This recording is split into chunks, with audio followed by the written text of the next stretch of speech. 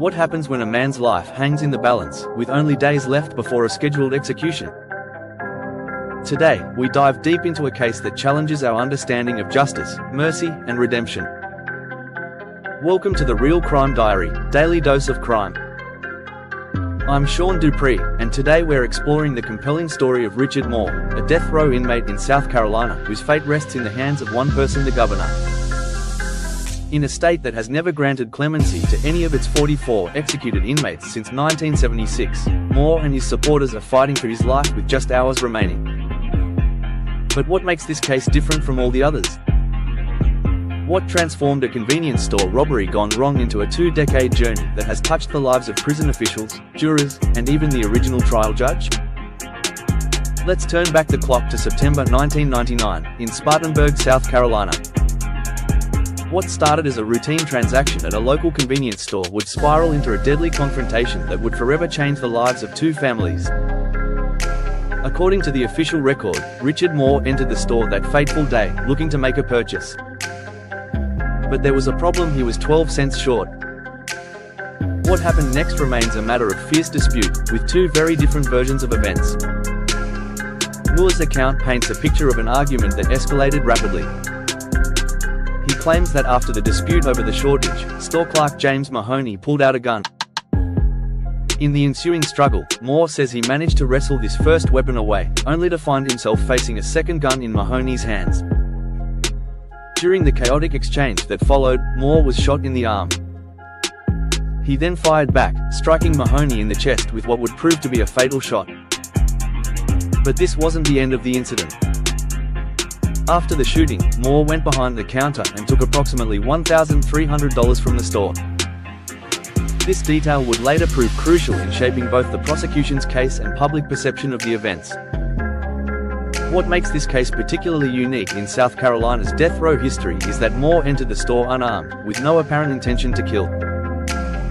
But can a series of split-second decisions in a moment of crisis justify the ultimate punishment? And how do we reconcile Moore's version of events with the tragic outcome that left a family without their loved one? When Moore's case finally reached trial in 2001, troubling questions emerged about the fairness of the proceedings. Perhaps most striking was the composition of the jury itself. In Spartanburg County, where African Americans made up 20% of the population, not a single black juror was selected to decide Moore's fate. This disparity would later become a crucial point of contention in his appeals. The trial itself revealed significant concerns about the quality of Moore's legal representation. His current attorneys argue that he didn't receive the best possible defense, pointing to crucial evidence that wasn't properly analyzed or presented. The crime scene investigation, they contend, could have supported Moore's version of events, but these details never made it to the jury's ears. Despite the questions surrounding self-defense and the unplanned nature of the confrontation, the prosecution successfully pursued the death penalty. This decision has raised eyebrows among legal experts, especially when compared to other cases in the same jurisdiction. Consider that years later, the same prosecutor's office didn't seek capital punishment for Todd Colehep, who was responsible for 7 deaths, including a victim he tortured for days. The jury ultimately delivered their verdict, guilty, with a recommendation for death. But was this the result of seeing all the evidence, or did the limitations of Moore's defense team leave crucial gaps in the story? And how much weight should we give to the fact that Moore, unlike many death row inmates, had no intention to kill when he entered that store? These questions have haunted the case for over 2 decades, pushing it beyond a simple matter of guilt or innocence into a complex debate about justice, representation, and the arbitrary nature of capital punishment in our legal system. Behind the cold steel bars of South Carolina's death row, Richard Moore's story took an unexpected turn. What happens when a man facing death finds purpose in life? For Moore, the answer came through mentorship and a deep commitment to making amends for his past actions. Former prison director John Osmond, who witnessed Moore's transformation firsthand, describes him as a force for good within the prison walls.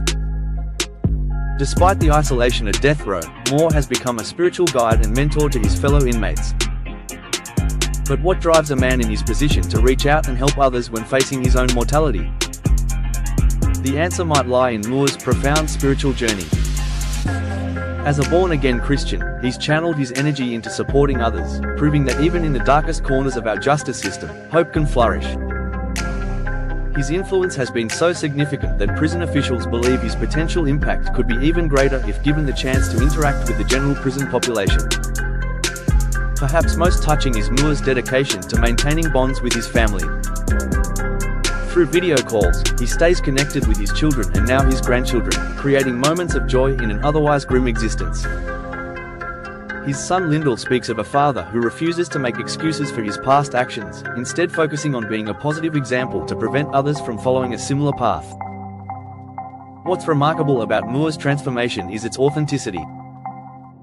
He's not just going through the motions or playing a role to earn sympathy. His daily choices, his consistent commitment to helping others, and his genuine remorse paint a picture of a man who's found meaning in serving others, even as he faces the ultimate punishment. Could this be the true measure of rehabilitation, not just acknowledging past wrongs, but actively working to prevent future ones? Now, as the clock ticks closer to Moore's scheduled execution, an extraordinary clemency petition has emerged, filled with voices pleading for his life. But what makes this petition particularly compelling? More than 20 individuals have stepped forward, each sharing their unique perspective on why Moore deserves mercy. Among these voices are 2 jurors from his original trial, the very people who once voted for his death sentence. Even more remarkably, the judge who presided over his case has joined this chorus for clemency. What could have caused these key figures from his trial to reconsider their positions after all these years? The 42 pages of letters paint a portrait of a man who has touched countless lives. 6 childhood friends, 5 relatives, and several former attorneys have all contributed their perspectives. But perhaps most telling is that these attorneys, despite being unable to save him from death row, still maintain contact with Moore, who continues to show concern for their families. What kind of person maintains such connections even in the face of death? In South Carolina's history, clemency in death penalty cases has been extraordinarily rare. In fact, since the U.S. Supreme Court reinstated capital punishment in 1976, not a single one of the 44 inmates executed in South Carolina has received clemency. The state stands alone in this regard. No other state has executed so many without granting mercy to anyone. Governor Henry McMaster now holds Moore's fate in his hands. As is customary, he's promised a thorough review of the petition, though his decision won't be announced until moments before the scheduled execution. The question that hangs in the air is whether this case, with its unprecedented support from such a diverse group of advocates, might finally break South Carolina's pattern of unwavering execution decisions. Consider the weight of former prison director Osmint's words in the petition. Despite being a supporter of capital punishment who has never advocated for another death row inmate, he believes Moore's potential to influence others positively is too valuable to extinguish. Could this testimony from someone who has overseen numerous executions be the key to swaying the governor's decision? This case forces us to confront some troubling questions about the application of capital punishment in our justice system. Consider this: Richard Moore entered that convenience store unarmed, with no intention to kill. Of all the inmates on South Carolina's death row, he's the only one whose crime began this way. Does this distinction matter when we're talking about the ultimate punishment? Even more striking is the comparison to the case of Todd Kohlhepp. The same prosecutor's office that sought death for Moore opted not to pursue capital punishment for Kohlhepp, who killed 7 people and tortured one of his victims for days. How do we reconcile these dramatically different approaches to prosecution? What does this tell us about the consistency or lack thereof in how we apply the death penalty? The arbitrary nature of death penalty cases becomes even more apparent when we examine the racial dynamics at play. Moore's trial took place in a county where 20% of the population was black, yet not a single African American served on his jury. This disparity raises serious questions about the fundamental fairness of our capital punishment system. But perhaps the most compelling argument for reconsidering how we apply the death penalty comes from Moore's transformation behind bars. If our justice system is meant to both punish and rehabilitate, what do we make of cases where an inmate has demonstrated profound change? When someone becomes a positive influence on other inmates and maintains meaningful family connections, should this factor into decisions about their fate? The questions this case raises go far beyond Richard Moore himself. They challenge us to examine whether our current system truly reserves the death penalty for the worst of the worst, or if other factors including race, resources, and arbitrary decision-making play too large a role in determining who lives and who dies. Let's consider what message we send when we execute someone who has demonstrated the capacity for positive change. If Moore has indeed become a force for good within the prison system, capable of steering others away from violence, what do we lose by carrying out his execution? As we wrap up today's deep dive into Richard Moore's case, I can't help but wonder, what does justice truly look like in cases like these? Is it the finality of execution, or could it be found in allowing someone who's demonstrated profound change to continue making a positive impact, even from behind bars? Moore's story challenges our conventional understanding of redemption and punishment. From an unarmed man making a tragic decision in a convenience store, to a mentor and grandfather who's touched countless lives from death row, it's a transformation that demands our attention and consideration. Whether Governor McMaster grants clemency or not, this case will undoubtedly leave its mark on South Carolina's criminal justice history. It forces us to grapple with difficult questions about mercy, justice, and the true purpose of our correctional system. What's your take on this complex case?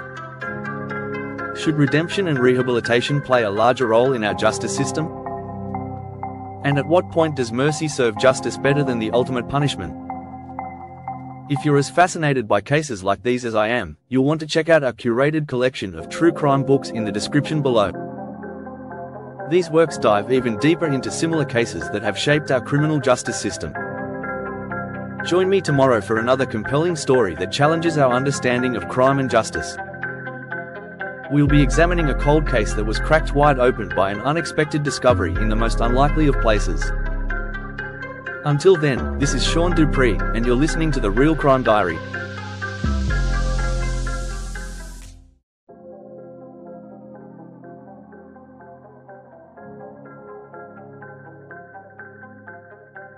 Hey listeners, welcome back to The Real Crime Diary. I'm your host, Sean Dupree. If you tuned in last time, we had a deep dive into the disturbing history of power abuse across different eras, looking at the connection between dominance, control, and how it plays out even today. We touched on scandals from the past and compared them with some modern-day examples, showing how these patterns of abuse, unfortunately, persist.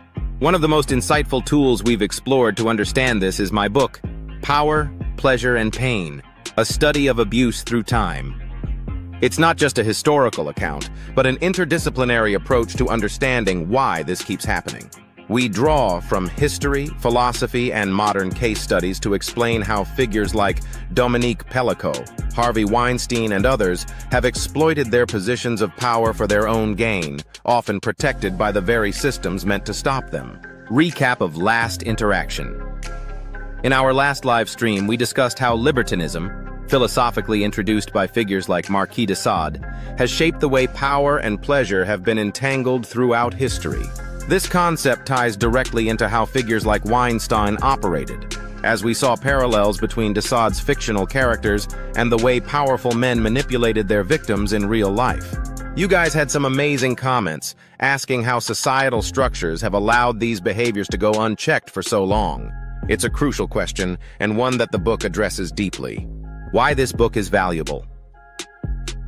Now, what's powerful about Power, Pleasure, and Pain is its ability to break down these historical patterns and link them to the present.